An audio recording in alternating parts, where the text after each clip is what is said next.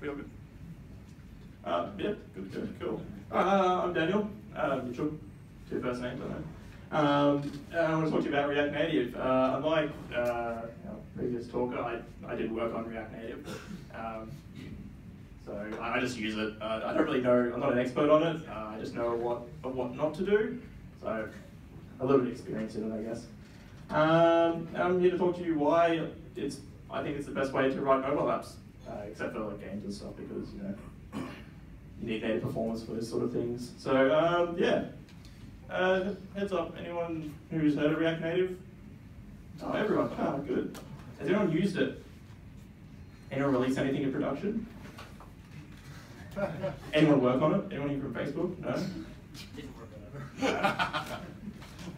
Okay. Jason. So, oh, there we go. So this is a sort of timeline of my life in development.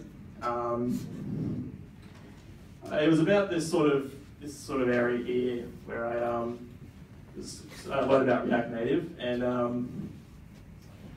I started off at work. I was basically given a task of writing a mobile app, and I had no experience writing a mobile app. So I didn't want to learn Java because I learned that at uni and I hated it. And so I decided, oh look, I'll try leveraging my skills as a web developer by using JavaScript, and I'll see what's out there. And I came across a few things like Apache Cordova. I did write an app and I released it. It's actually in the App Store, but I'm not telling you what it is. And then I was basically tasked with running another one, and I looked at my options. I said that was just terrible. Like, JavaScript is cool. And I thought, well, what's some other things? So I tried things like Xamarin and Xamarin Forms, which is basically the same sort of thing, but you can write it more cross-platform-ish. And so this sort of thing with my workplace where the boss was like, oh look, you just make an app for cross-platform, that's easy, right? And I was like, yeah, okay. I'll try my best. Like, I was just basically trying to, I just went out of that. Write an app as fast as possible for both platforms. And this is a very technical graph. It'll tell you how I sort of feel about all the other platforms. Can you guys see on the screen? Yeah, cool. Okay. So down in the nativeness end, you've got native. Very native, not very cross-platformish though. So, but then you've got things like Apache Cordova, very cross-platformish, but not a native feel to it at all. It's horrible. You got things where you slide up and it just slides off the page like a website would. That's fine.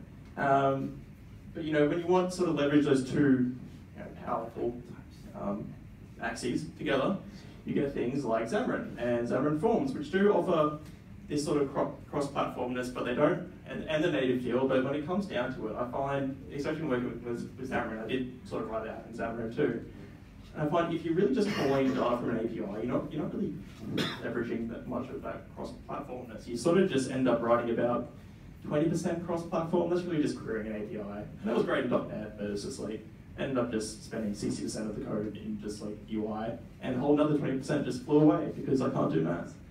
So, and then I also tried Xamarin Forms, and you do get more cross-platformness, but you don't get that nativeness. That comes with supporting Windows Phone. But then I was told while I was working on Xamarin Forms, I was told by a coworker to check out React Native, and I said, oh, you're an idiot. And then I quickly failed with my apps, and I went back to React Native, very humbly, of course. And I quickly got a prototype up in a couple of days, and I was amazed about how quick and easy it was. So yeah, that's sort of just why I kept falling in love with it. And I can't go to the next slide. There we go.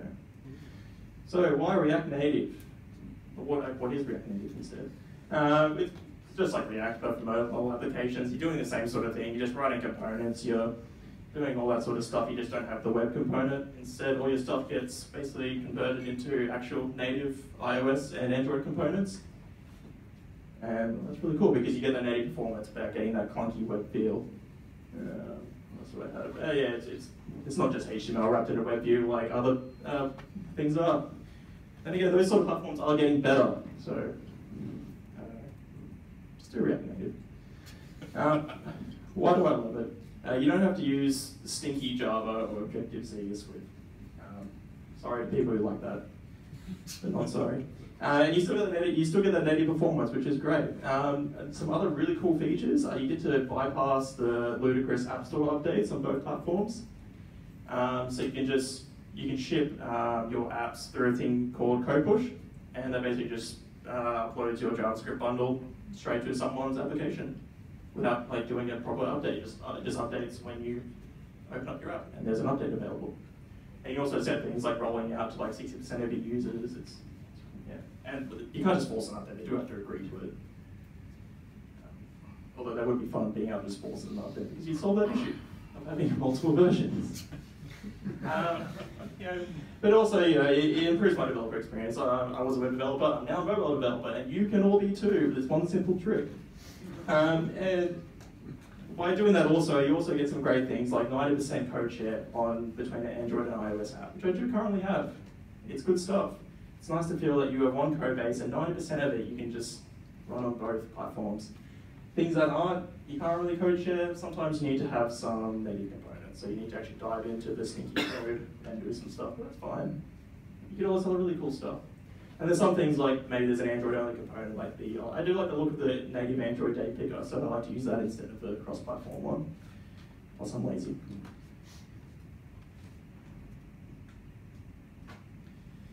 Okay, where am I now? So this is a very proven theorem. If it exists, it will eventually be able to write in JavaScript. I can't spell. That's also true. And this is my sort of corollary.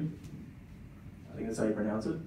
And basically, if you can write it in JavaScript, you can write it in React. So we can prove that right now. So desktop applications, you can write them in JavaScript, also write them in React. Websites, you can write them in JavaScript, you can also write them in React. Outlook add-ins, yep, you can do that too, that's amazing. So why not mobile applications? And what are the benefits? Well, you only need to know JavaScript, and React will help too, but I learned React through React Native, which does have its detriments as I come to work on the website as well. But it's a good way to kill two birds with one stone. Basically, in my work, I was tasked with A, learning React, and B, writing an app, so I thought this is the perfect opportunity to learn both. And so both iOS and Android, and plus other platforms in the same code base. So there's also third-party extensions like the Universal Windows platform and Mac OS. Don't quote me on that.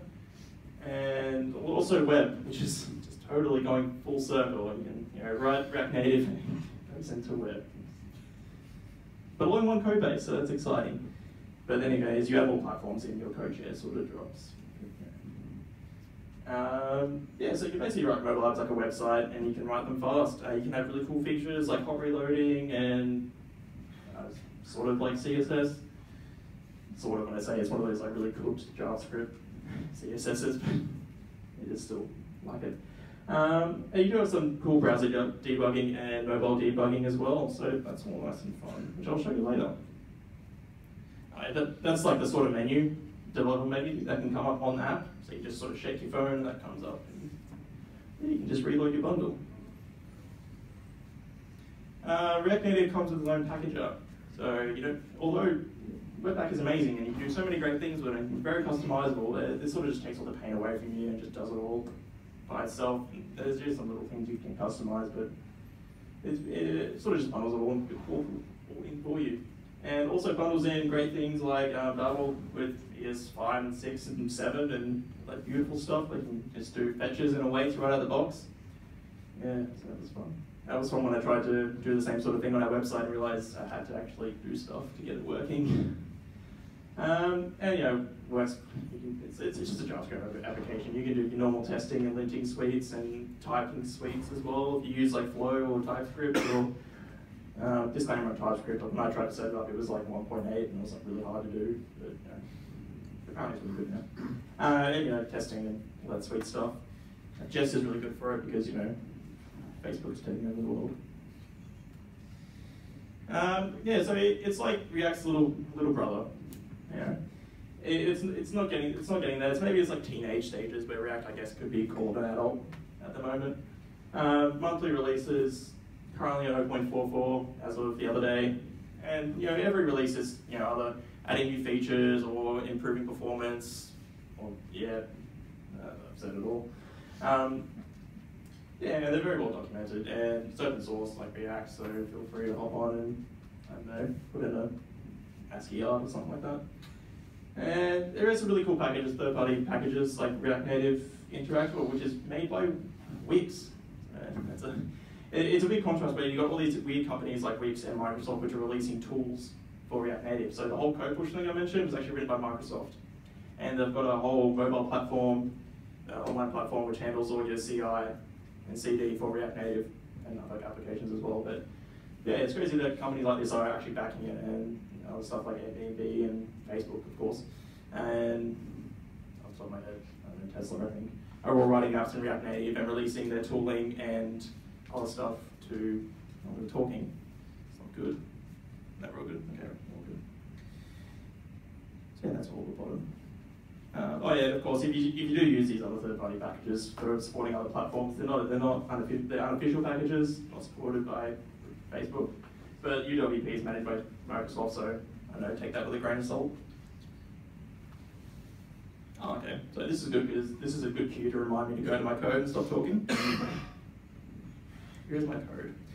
So as you can see, it looks pretty similar to a normal React application. Don't worry about this is just to get my animations working in a really hacky way. Can everyone see? Should I zoom out? Ian? Yeah, okay. Am I going too far? Thank you. So you guys have all seen React, I'm sure. So it's taking over this meetup. So this is just a basic. This is the right page. So I basically just got a nice little scroll view, which is a React Native component. If you see at the top, I'm importing just some React Native components. So you got, instead of your native web stuff like your divs and your H1s and your anchor tags, which I only learned the name of a month ago. Yeah, you got text, of course text, you got text inputs, view, images, scroll view. That's all stuff that is cross-platform. So a text component from React Native will render to the native components in iOS and Android. So you've got your view will render to I think they call it a UI view. I've never done iOS native development, so. And then I've also just imported React, of course, because the big brother has to watch over the little brother. And I've got just the custom components and styling I've got in there, so it's nothing too crazy. And so this is just a nice little scroll. It's a nice little scroll view with some buttons and. Yeah, but this is actually just a side project I'm working on. I decided to put on a mobile app just for fun and to teach my friends how to learn React Native. So feel free to check it out. I'll put some info on later. And yeah, so look, I'll just show you. Like I'm gonna talk some more. I'm gonna set the build process to go. I did this last night at like 1 AM. So if it works, I'm gonna be the happiest man in the world. So it's just nice little. And that's just going to start doing some stuff like clearing caches to make sure it doesn't, break. Linting because, code style is important. And then we'll just go to some custom components. Nice little red underlines. So touchable opacity is just React Native's version of a button. It's really simple, just a view that has an on-click thing to it. And this is where the React Native bundler starts up, the packager. And that'll output some of the error messages too, which are usually pretty good, but sometimes aren't, as with all packages. And you can see it's doing all the Java compilation and all that because I have an Android phone. And hopefully it'll just go on fun and we'll be happy and I can show you some. Yeah. Developing, you don't need to compile every time, right, when you test it. Yeah. I don't know, I just like. No, I'm asking you. Oh, sorry. What was the question? Can you just run it in a browser if you're just developing it? Oh, you're just developing it? You don't want to run that every time it looks like it takes. once you set it up, you can do some cool things like hot reloading and other things. So it's basically just hit it once, let it run, and then you can easily change stuff. Makes sense. How do you view it? Are you viewing it in a browser? You can run it through a emulator, Android or iOS. Apparently it's super easy on Macs. I don't have a Mac at work. We do actually, I just don't use it much. So yeah, well, I'm running it on my physical device at the moment, and I've got to screencast it to the laptop because I couldn't get the actual virtual device running last night because I only had an hour to do it. This is my partner's laptop, she's working on a thesis, so. And this is the JavaScript bundle that is getting sent to the phone, and currently it's happening on my app. I should bring that up for you. So here we go. This is my amazing app that's going to change your life. You can do cool things like spin a button. This is a cool one actually. My friend, he's not React Native, I'm teaching him, and he said, okay, I just want to make an import where you type and a thing spins next to it. I thought, okay, why not? So here we go. Oh, look at that. It's a chicken that spins. And that's just leveraging the React Native animated library, which does cross-platform animations. A little bit clunky, but it's really cool. So I'm going to show some things like buttons. Well, not that button. These are disabled buttons. As you can quite clearly see, they are grey. And then we're going to go to some navigation. So this is just a animation library, coming the default one after a few have come and gone. And as you can see, these are actually natively rendered components because they do have the nice, what's the word for it? The material UI, material design, ripple. So that's cool. So now I'm going to show you the power of hot reloading. So I'm going to shake my phone and this menu pops up. We can do some cool things like, as I said, we'll go to the dev settings. We'll do something not cool. And this is basically just a quick menu that you can minify your code and make it run a bit faster. You can also do some things like a performance monitor, just to monitor your animations and all that. So as you can see, my JavaScript FPS drops a little bit, but my UI is at a smooth, silky smooth 60 FPS. And now we'll just go to the cool stuff. So for hot reloading, it's just going to re-download the whole bundle and add on some extra stuff, just for good measure.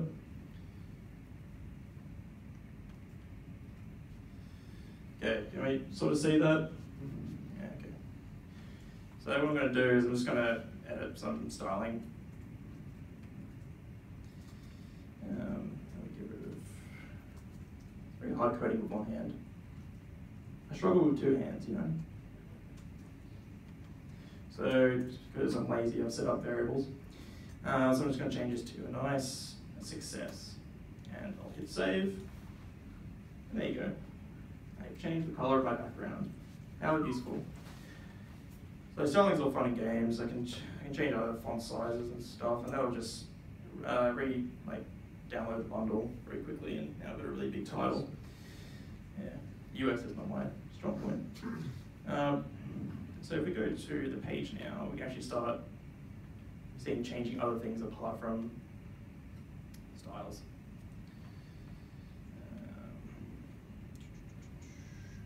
I'm going to put in another button here. As I said, it's just a custom component I've done. Oh my god, I'm just putting this down.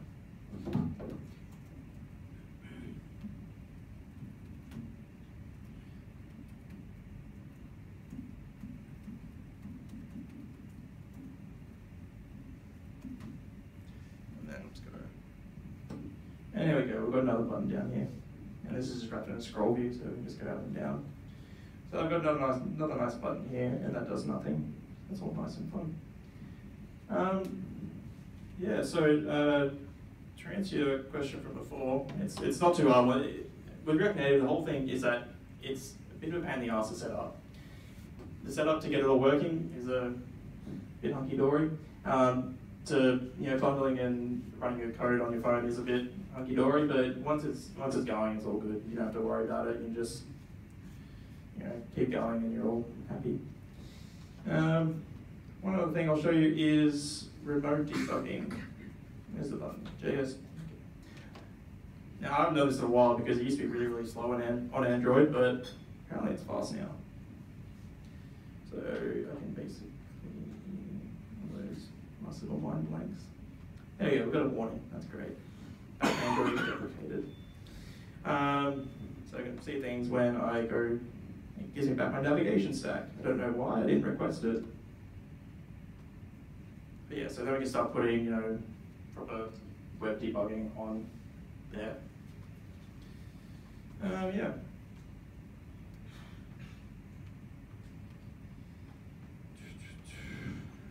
Need to present this first, hang on. So yeah, any questions for now? Hope that was interesting. If you're interested in more React Native, there's plenty of good tutorials out there. Go into the Discord, Reactiflox if you haven't already. It's a big Discord channel for React and React Native goodness. And really, I think too. That's me on there. It's the celery man, and my GitHub as well. I know that's not a celery, it's lettuce. Yeah. So any questions on React Native and any other? Yeah? Have you played much with Create React Native app? Yeah, so Create React Native app was released about a month or two ago. And as soon as it came out, I loaded it up. What it does is there's this company called Expo, or Exponent. They used to be called Exponent. And they basically make it so the whole React Native process can be made easier. So you don't have to worry about all this bundling stuff. They basically got an app which you download, and you basically just push your JavaScript bundle to that app, and it just runs on their platform. So I think it's great for that, for sort of prototyping and just sort of having to play around with React Native without having to do all the stuff that can make it quite frustrating for newcomers. So yeah, I've played around. Have you?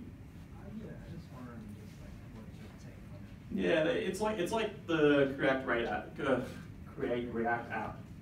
It's good for having to play around. I wouldn't bet a production application on it at all. And it's very limited in its scope because Expo has their own sort of abstraction on React components, React Native components, which does, they do add some more stuff, but they also take away a lot of customizability, which is what I hate.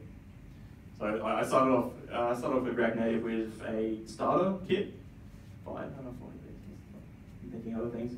Some starter kit, and I ended up rewriting the whole thing because I hated it. So yeah, that's my take on things. Yeah, any other questions? I'm that good, I've answered them all.